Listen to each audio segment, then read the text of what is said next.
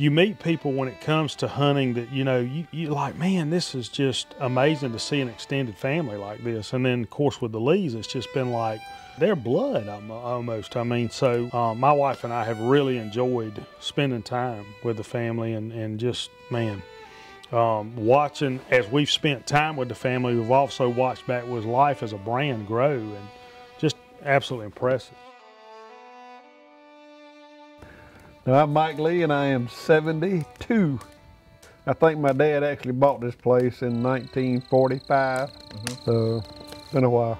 I'm Michael Harris Lee, 46. In the spring, there was no such thing as going turkey hunting. It was all going and fishing, bass fishing especially.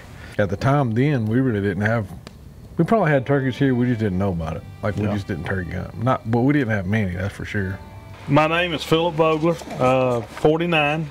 One of the things that's always, I always look forward to, I mean, whether it's turkey season or it's deer season or whatever, is just coming down to the Lee farm. I mean, man, it's really impressive, just the experiences I've shared with these folks. And I mean, I can't get enough. I mean, I just look forward to deer season, turkey season, whatever the season may be, just to get, you know, that close, friendly family relationship that you experience with the Lees, and I enjoy it.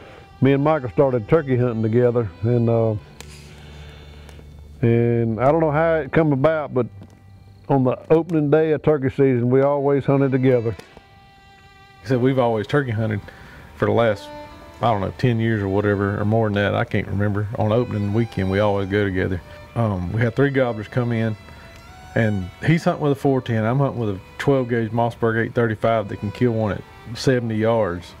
And he's got to have his little 410 pea shooter out there at 12 yards or whatever. And I'm looking down this Mossberg thinking I'm fixing to either miss this turkey or take his head slap off, and I dead center a pine tree and the turkey. And I don't know if the shot killed the turkey or if the pine tree bark that blew off splintered and went in the turkey's head and killed him. But I killed that turkey and that killed this turkey. That's been, golly, that's probably been 10 years ago. I don't know exactly when, but I know exactly how. Yeah. Michael, my son, we went a little spot back across the creek over here, and there was a bird gobbled all morning, but he would not come. So we got set up on that bird. He gobbled, gobbled, gobbled. Michael called, he gobbled. So instead of the bird not coming to us, I snuck up on the bird because I could find him because he gobbled every. But I shot that bird like 10:30 in the morning out of a tree. Yeah. That was the first turkey I ever killed in my life on this farm. So some of these pines in here I physically helped plant myself, and I was probably 12 years old, so they're, what's that, 30, 32, 34 years old. Some of these pines, and we thinned some and planted some more, and I mean, that's just a part of having land in Georgia, really. If you're not going to run just straight agriculture, you farm pine trees, and that's what we do. Deer and turkey is all about the habitat. If you don't have the habitat, you're not going to have either one of them. And doing those planted pines and numerous, I got like 22 food plots mixed in those pines, and that really enhances the deer and the turkey. The quail's beginning to have a little comeback. There's lots of rabbits here now, and it's just really enhanced the wildlife opportunities on this farm. So it's a good thing. I guess the last thing I have for you is, are we going to kill one tomorrow? What do you think?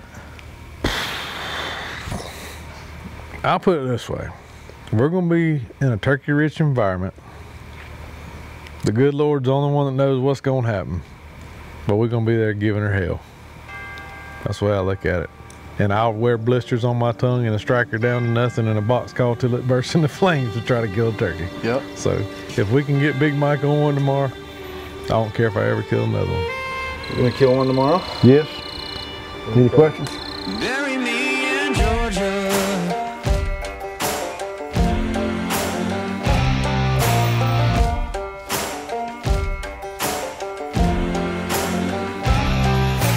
10 miles out of Chattanooga, south of that state line, there's a no-name road off highway 2 just past the welcome sign. It's where I was born, it's where I was raised. Ain't saying I'm ready yet, but that's the place I wanna be. After my last breath, bury me in Georgia. Let me rest in peace underneath the pines, yeah, yeah, yeah, where my roots run deep. When it's my day, put me in that clay and remember what I told you when I die. Bury me in Georgia.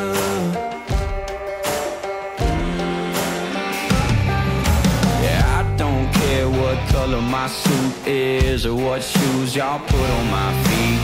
I don't care how many show up, yeah, or who reads my eulogy. Just take me out to that graveyard, sing a send me home song. Put gold